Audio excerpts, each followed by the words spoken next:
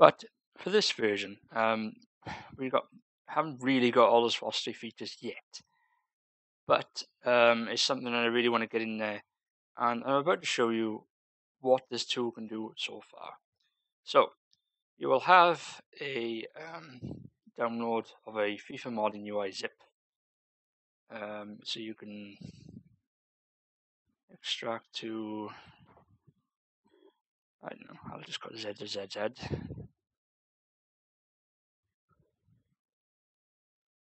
Once you've done that, go in there, go in there, go in there.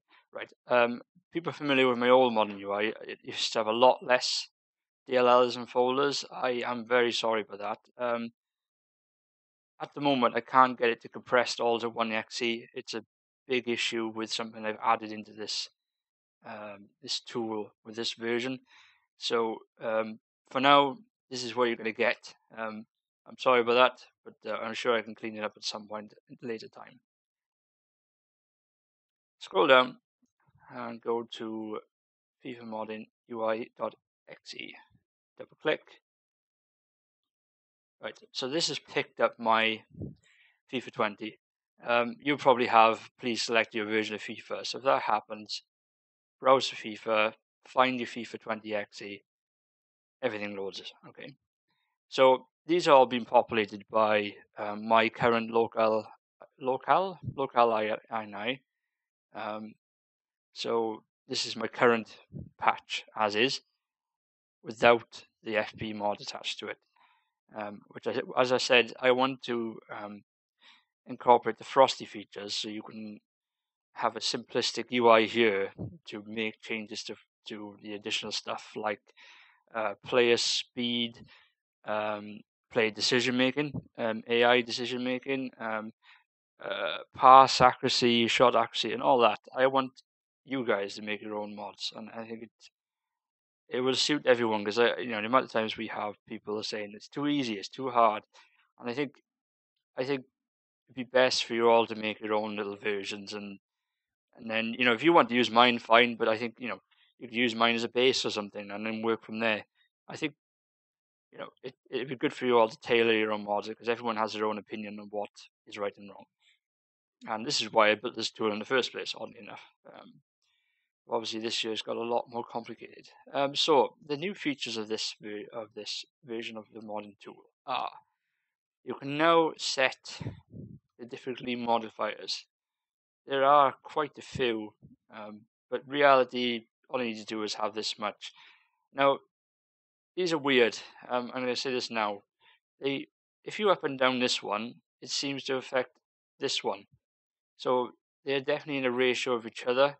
I just say, guys, play around with it until you find it's too difficult or too easy, and then go the other direction with it. Same with these here.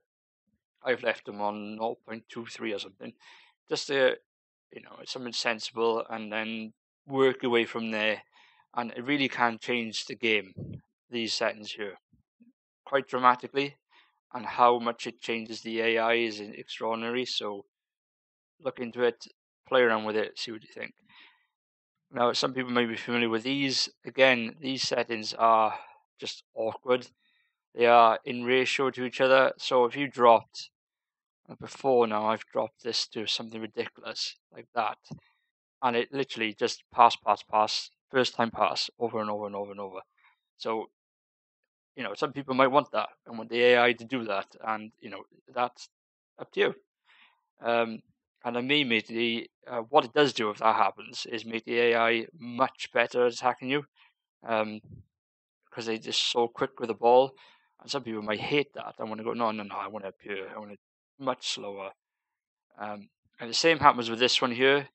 You can make the AI shoot more, dribble more, and all sorts with this. So these are so sensitive, you wouldn't believe. So play around with it, see what you think. I've added this here. I've added possession touch, contextual turn. Now this one, contextual turn, is pretty mad. If you raise this up to up here somewhere, it makes the player turn around quite a lot. And when I say turn around, I mean do like a full 180, and try to try to get past your defender in a different way than you would expect. It was quite useful back in the day when we were trying to get more fouls, so it'd do a turn while you're tackling, and a guy would just fall over. It can trick the AI quite a bit, so be careful. Same with this one. If you lower this, it can make AI very fast. So be careful, and it can make the AI a lot better too. So it depends on you really whether you want to do that or not. Down here is the famous setting of all. That is the kill everyone equals 1 setting. Those who don't know what that is a setting that's in EA's wisdom that basically causes the AI to go a bit crazy and use a lot of sliding tackles on you. Some people love it. I'm half and half, where it's great and sometimes it's rubbish. As in, sometimes you could be running away with the ball and just decide, you know what, I'm going to slide tackle you and take your legs from under you. Some people love that. I'm in the favour of loving it, and then on times I'm not. It depends really. It depends how it's acting on the day.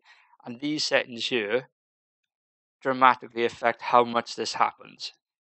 So back in FIFA 19, people were well aware I was tweaking the hell out of this to try and get this to work, but it's just, it would never really come off. For the public one, I had to remove it because people were not really liking what it was doing. I think the best thing with this, when we get around to adding the Frosty features to this setting, is you can adjust how strict the referee is. And I think people will then be enabling this like crazy and just saying, you know what, I don't care, as long as it's making tackles and fouls, I'm happy.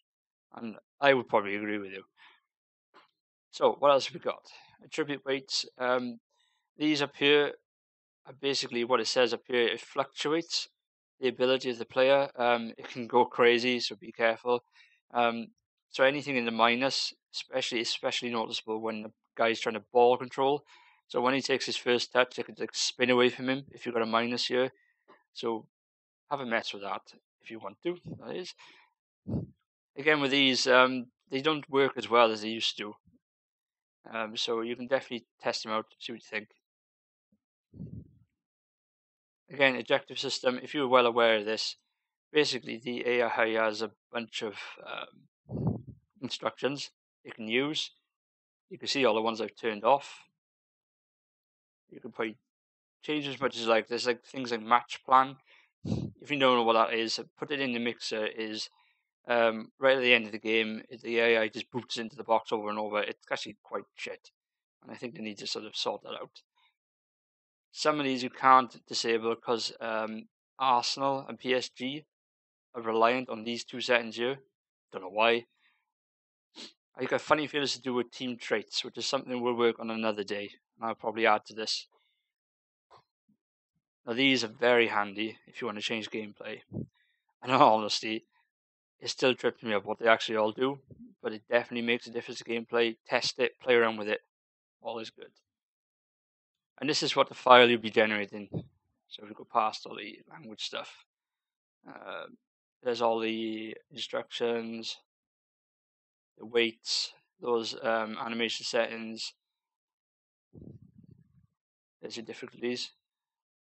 And basically, before you launch the game, save this and just say yes to that. Okay, so another feature I've added to this is Launch FIFA. And you can see the title pop up there. Launch FIFA with Frosty Mods. Now, there's something I've been working on for a long, long time, is getting Frosty to work within this tool. It does work, but it took a lot of reverse engineering to make it work. So basically, this has become a replacement for Frosty Mod Manager, so to speak, but a very simple version of it, just built for FIFA 20, and that's it. So in here, you've got mods, and it's saying mod 1, mod 2, and I've added here, to add your mods to the mod list, copy it into the mods folder where this application is installed, and if you look in here, the folder up here is in mods, and there's my 2 mods, okay? And I've also said make sure you number them, so that's the order they run in. So I got to create a mod, gameplay mod. So I saved that, so that's made the changes to gameplay. you click this launch with Frosty Mods. Give it 2 seconds while it applies.